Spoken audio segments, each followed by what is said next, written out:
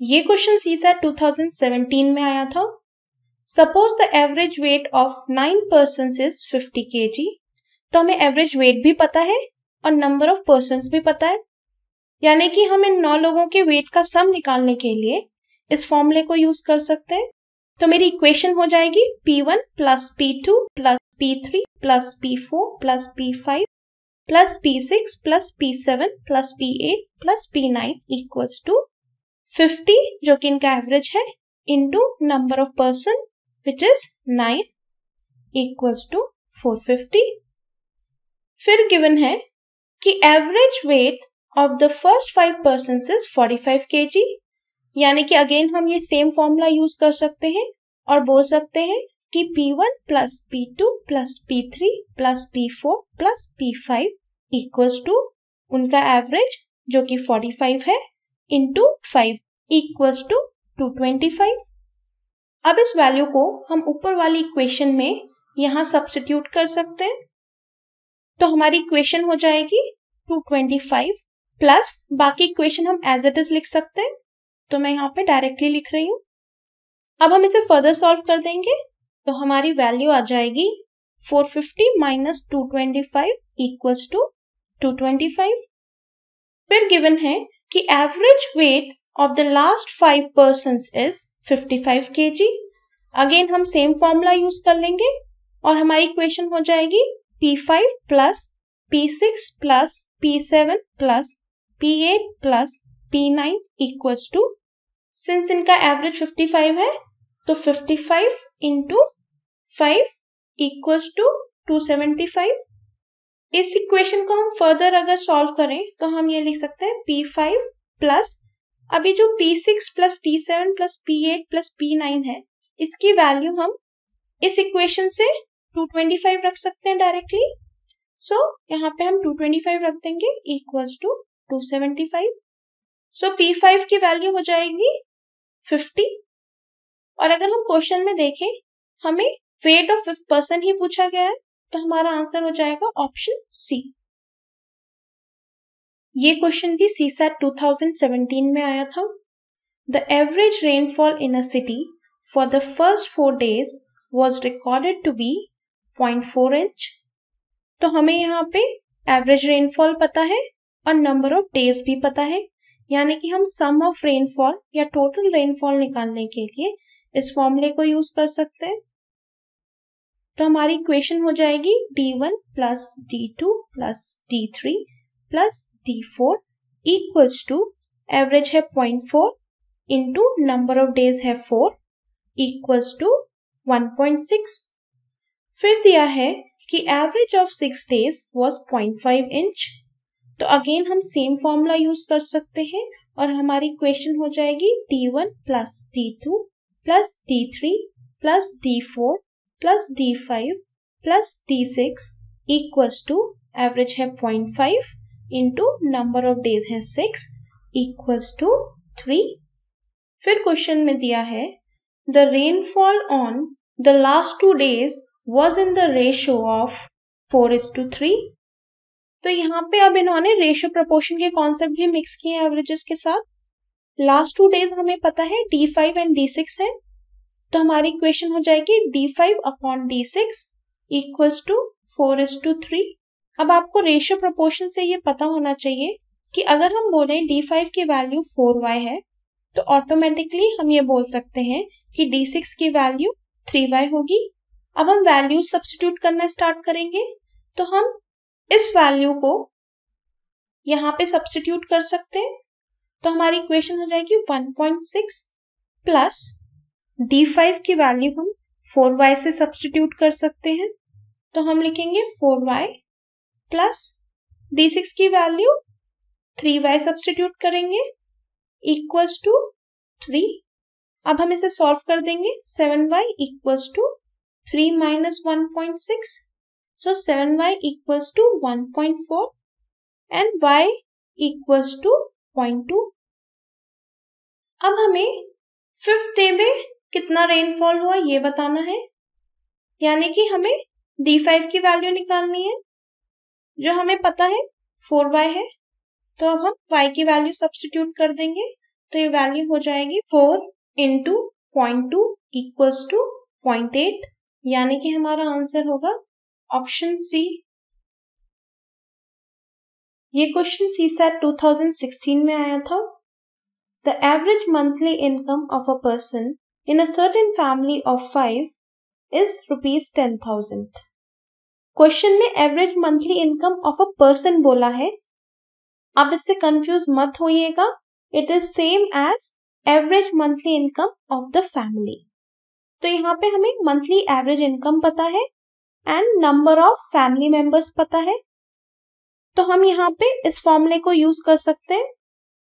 तो हमारी इक्वेशन हो जाएगी m1 plus m2 plus m3 plus m4 plus m5 equals to average monthly income of the family जो कि 10,000 है into number of family members जो कि 5 है इक्वल्स टू 50,000।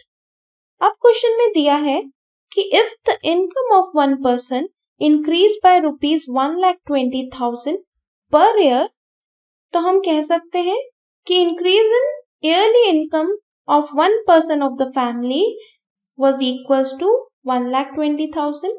और क्वेश्चन में हमें पूछा है what will be the average monthly income of a person in the same family. तो इसका मतलब जैसा मैंने आपको पहले बताया था, हमें average monthly income of the family निकालनी है और इसका फॉर्मूला होगा new monthly income of the family divided by number of family members. हमें पता है क्वेश्चन में नंबर ऑफ फैमिली मेंबर्स 5 है, तो वो वैल्यू हम यहाँ डाल सकते हैं।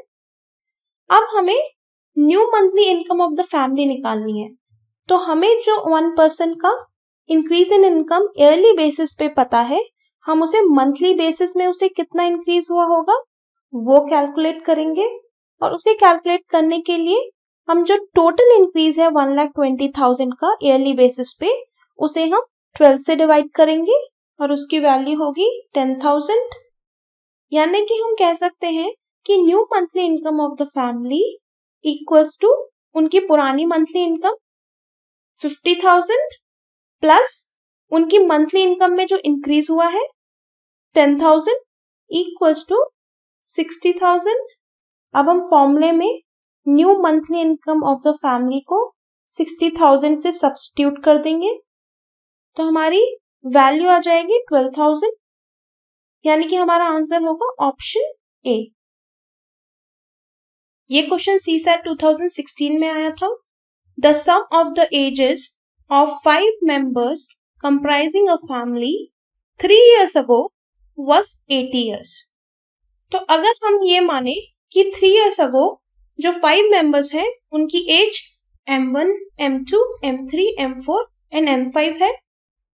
Since क्वेश्चन में sum of ages of 5 members already given है 80 years, तो हम लिख सकते हैं sum of ages of 5 members equals to this equation। फिर क्वेश्चन में given है the average age of the family today is the same as it was 3 years ago because of an addition of a baby during the intervening period।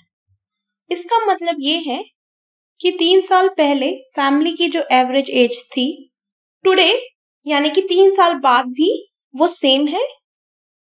Ideally time के साथ as increase हो रही है तो as का average भी increase होना चाहिए, पर ऐसा नहीं हो रहा है क्योंकि उन 3 सालों में एक बेबी बॉर्न हुआ है और उसकी वजह से जो करंट एवरेज है वो 3 साल पुराने एवरेज के इक्वल्स टू है। अब हम इसे इक्वेशन के फॉर्म में लिख लेंगे कि average age of the family today including the baby is equals to average age of the family 3 years ago। Let's say आपकी 2018 में एज 20 years थी, तो 2021 में आपकी एज 23 years हो जाएगी। सेम वे अगर इन मेंबर्स की 3 साल पहले ये एज थी तो इनकी करंट एज हो जाएगी ओल्ड एज प्लस 3, यानी कि हम कह सकते हैं कि इन 5 मेंबर्स की एज का सम हो जाएगा 80 प्लस 15।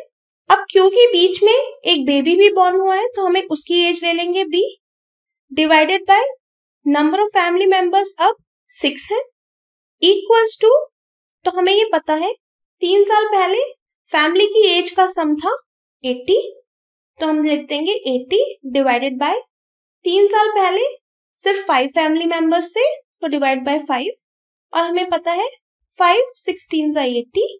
अब हम इसे फर्दर सॉल्व कर देंगे।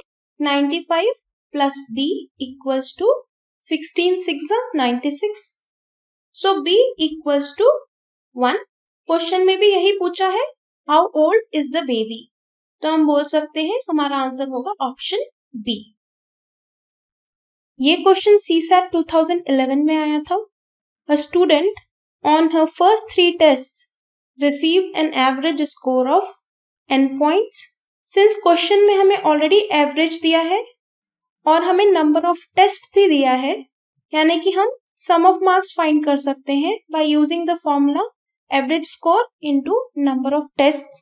तो हमारी इक्वेशन होगी T1 plus T2 plus T3 equals to average score है n points into number of test है 3। If she exceeds her previous average score by 20 points on her 4th test, इसका मतलब है कि उसने अपने 4th टेस्ट में पहले के एवरेज से 20 पॉइंट ज्यादा स्कोर किए हैं, यानी कि उसने n+20 स्कोर किए हैं। अब हमें पूछा है what is the average score for the first 4 test, तो पहले हम फर्स्ट 4 टेस्ट का सम निकाल लेंगे। सो ये हो जाएगा इक्वल्स टू, हमें ऑलरेडी पता है कि T1 plus T2 plus T3 equals to 3n, तो हम वो सब्स्टिट्यूट कर देंगे, प्लस T4 की वैल्यू भी हमें पता है, तो वो भी हम सब्स्टिट्यूट कर देंगे n+20, तो ये हो जाएगा 4n+20। अब सिंस हमें एवरेज निकालना है 4 टेस्ट का, यानी कि हम इस सम को डिवाइड कर देंगे 4 से, तो हम ऊपर 4 कॉमन ले सकते हैं, हमारी वैल्यू हो जाएगी n+5 डिवाइडेड बाय 4, 4 कैंसिल हो जाएगा, तो हमारी वैल्यू आ गई n+5, यानी कि हमारा आंसर होगा option D. Thank you all for watching. अगर आपको हमारा वीडियो हेल्पफुल लगा तो प्लीज इसे लाइक करें, अपने फ्रेंड्स के साथ शेयर करें और हमारा चैनल सब्सक्राइब करें। साथ में बेल आइकन भी दबाएं ताकि आप हमारे चैनल का कोई भी अपडेट मिस ना करें।